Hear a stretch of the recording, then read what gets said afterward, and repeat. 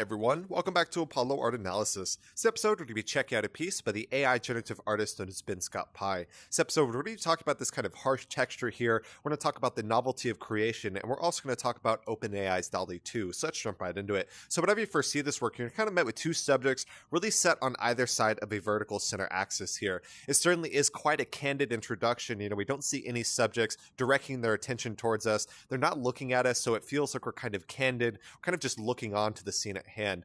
And it's quite interesting, right? We have the placement of both subjects. We have, of course, the feminine subject on the right, and then we have this kind of ghostly subject wearing what appears to be a suit on the left here. But the placement here certainly draws the eye. We kind of bounce back and forth within the canvas and the composition. So there is a bit of dynamism within the work at hand. You're going to look at this, the eye is likely going to start in the middle, and then you're just going to go back and forth. So it allows the kind of viewer to interact a bit deeper within the spatial composition.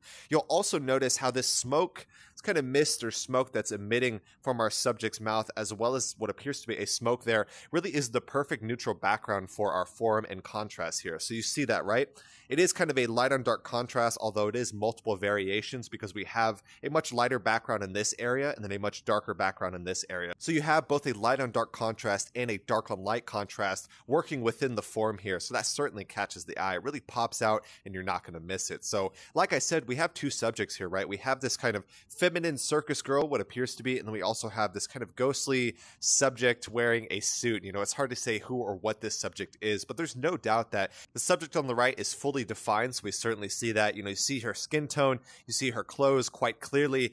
But with our subject on the left, there is this kind of hazy quality to there. So with that in mind, that inherently gives some weight to the subject on the right. So the eye is going to be drawn there, and any visual impact and any kind of symbolic impact is also going to be drawn towards that subject as well. So all very important when we're looking at this work. And so in the realm of texture, the main thing we're going to be looking at here is this smoke, right? Whenever you have smoke or mist within a composition, it's almost always going to feel harsh. Of course, smoke is going to feel a lot harsher, but a mist is going to feel a lot lighter. But within the work at hand, we do see kind of a smoke. She appears to be smoking right there, so we could get that harsh texture as a result of that. That also introduces a bit of visual energy within the work at hand. Of course, we have these constant curves that are inherent to kind of the roiling wisp of smoke. So the energy certainly invigorates the spatial composition with this really vivid visual energy. So that also catches the eye for sure. And there appears to be this kind of transfer of energy taking place as well, right? We talked about the subject being our main subject, and she's a lot more defined than the one on the left. So there is this feeling of this transfer of energy from the left region of the spatial composition into the right,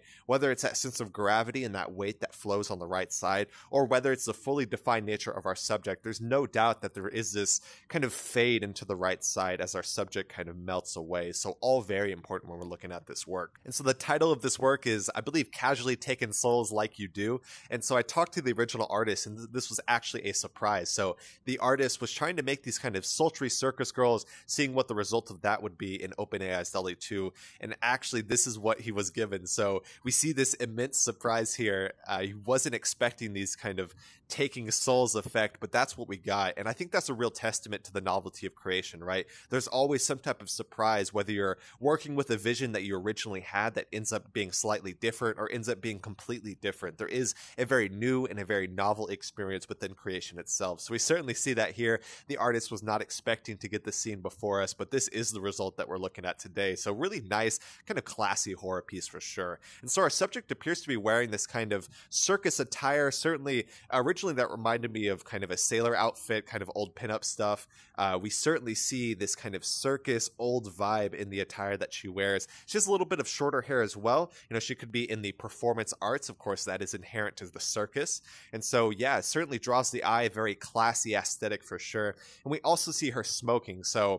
Or I believe she's smoking. We see this right here. It looks like a small cigarette or cigar or something like that. But that does give this sense of grace within the work at hand. She kind of leans forward slightly, right? And she puts her hand up to the subject's chin, almost as if she's going to kiss him, but she's kind of stealing his soul, right? So there is this kind of classy, this kind of grace to the work at hand. And I think that does that very well. It's almost always in performance arts, whether you're moving very wispy and casually, there is that kind of vibe that I get from this work at hand. So there is this sense of the classy horror. Of course, it is quite unsettling. This isn't going to be something that you look at and be like, oh yeah, That's not a little creepy. Of course, it's not terrifying, it's not dark. It is just a little bit unsettling because we have what appears to be a soul transferring from one subject to another. So, all in all, really classic, kind of slightly unsettling work, but of course, it is really nice, very classy. You know, we have this kind of grace, this elegance within the work at hand. I really, really love this work. It certainly caught my eye. And so, like I said, this is from DALL-E II, so this makes this an AI generative art piece. So, the artist put in an original prompt and created the work at hand. This artist normally keeps their prompts private, so I'm not going to be sharing that today, but certainly some great work coming from the AI generative artist Ben Scott-Pye. So if y'all enjoyed, go check out the original artist, always doing some really good stuff. And like I said, OpenAI, DALL-E II, some amazing, amazing programs coming from that. It really gives you, even the most outlandish prompt that you throw into it, it will give you a high definition result. So if you're someone who looks into AI generative art, whether you're in the world already or thinking about getting into AI art, certainly check out DALL-E II, of course, as well as Midjourney, maybe stepping up to DALL-E II. DALL-E II is incredibly powerful, really a blessing to be able to study this today. So I hope y'all enjoyed. Like I said, original artist Ben Scott-Pye, always doing some really good stuff. If y'all enjoyed this episode, go check out the original artist. My name is Apollo. This was Apollo Art Analysis, and I'll see y'all on the next episode. We hope you enjoyed today's episode.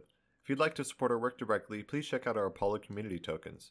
Apollo Art Exchange is an ecosystem of art appreciation which elevates artists each and every day. Thanks for listening.